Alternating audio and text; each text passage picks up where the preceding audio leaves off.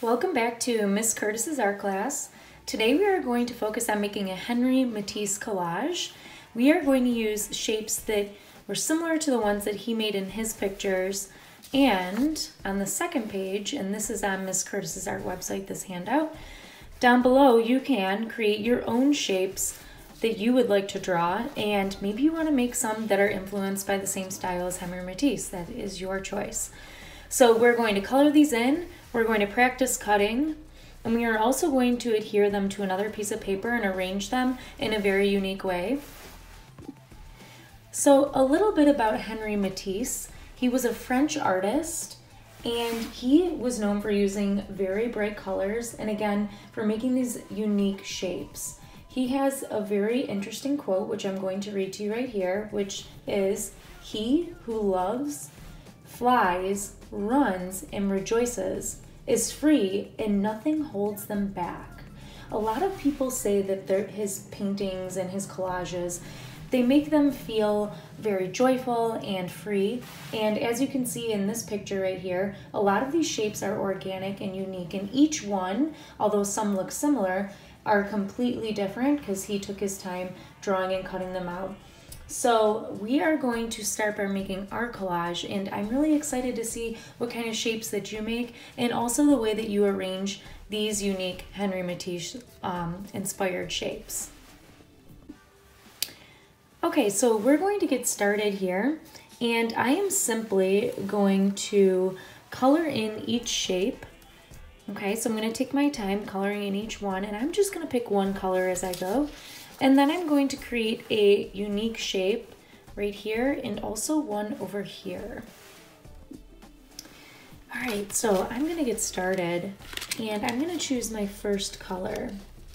I'm going to work with blue, and I am going to take my time coloring in this shape, and I'm going to demonstrate that right now. So holding my paper, I'm simply going to take my crayon, try my best to stay in the lines. I'm pressing back and forth, and I am going to color in this particular shape right here. Now, something I want to point out to you is that the lighter you press, the lighter the color is going to come up, whereas the harder you press, the more vibrant the color is going to be. So take your time coloring these in. I would like you to try your best to get all of the white areas within the shape. That way you can see the color and it's nice and vibrant. So I'm going to work on coloring in my shapes. I'm going to work with different colors. And then the second part of this project, we are actually going to spend some time working on cutting out these shapes and then adhering to them to another piece of paper.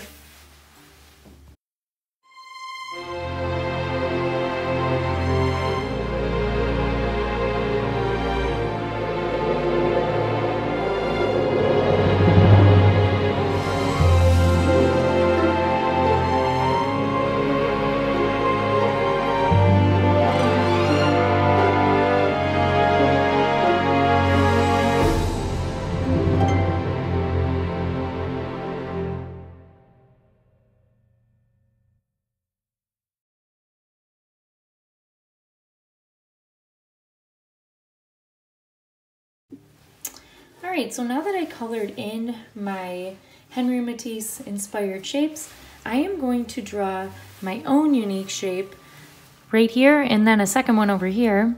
So I'm thinking I might do something kind of cool, a little more organic like this. And I might do something like this. Kind of looks like a moon, and it has some grooves into it. So I'm going to color in these. I'm going to cut out all my shapes. I'm going to show you how to cut them out, and then I'm going to arrange them.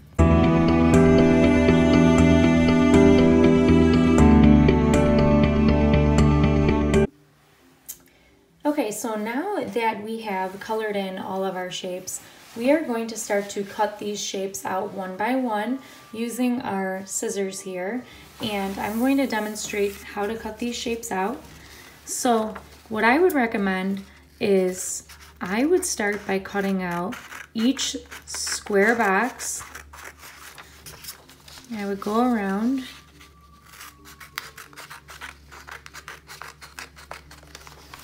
and cut them out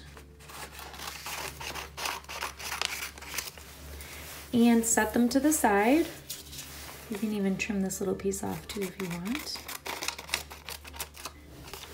So, just gonna take my time cutting out each of the boxes, and then once those boxes are cut out, I can very carefully go around each shape, cutting them out. And sometimes too, when I get to areas like this, I just cut right to the edge, and that little piece of scrap paper will fall off, and keep going around. Okay? And then when you're done, you can have an entire little pile of paper that was cut off. You can keep it into a pile and you can throw it out, okay? So take your time cutting out each square box and then the individual shapes inside. And you'll want to keep a pile of your shapes as well so that you have them ready to go when you're going to arrange them on paper.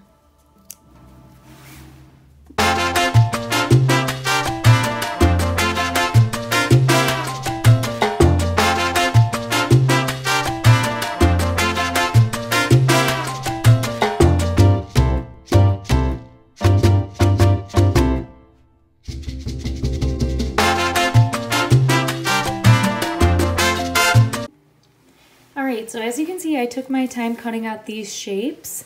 As I was doing it, I was having fun kind of looking at them, and I was thinking like, what does this shape look like?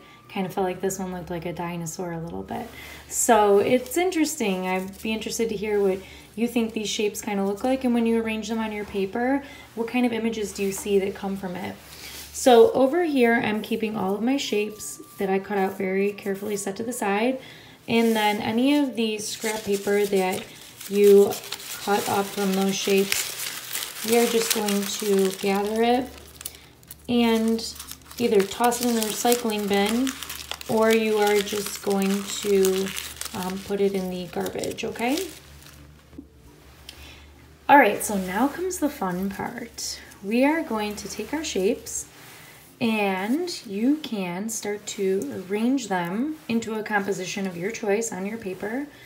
So maybe you're inspired by some of the pictures and collages that Henri Matisse made, or maybe you want to come up with something completely different. That's up to you. So I'm simply going to take my shapes and see how they work together. Maybe I don't want these two blues next to each other. Maybe I kind of want to have the colors spaced apart. Or maybe you do want them close together. So I'm excited to see what you come up with. Try rotating them. Maybe you kind of want some of them going off the edge of the paper or on the paper. Maybe you might have some that are overlapping. You could have them overlapping. All right, so once you start to arrange your design how you like it, you are going to use glue, and right here I have a glue stick. A very simple way of doing this is you can simply, just press it onto the back in different areas like so. You can put it on your table and do that. Or you can hold it and just move it around the top of the glue stick like so. Try to make sure that you get the edges of your shapes, okay? And then I'm just simply going to press it down onto my paper and it will stick just like so. So I'm going to start gluing down my shapes and arranging them into my Henri Matisse inspired collage, and I can't wait to see how yours come out.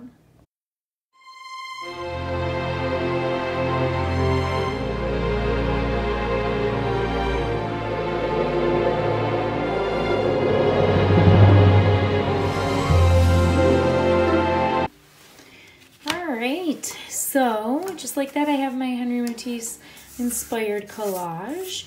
I had fun working with the different colors and cutting out the unique shapes, and even making our own shapes I think was pretty fun. So when you look at your image, when you're finished, what kind of things do you see? So I'm excited to, again, see how yours come out and kind of have a discussion about what we see within our artwork.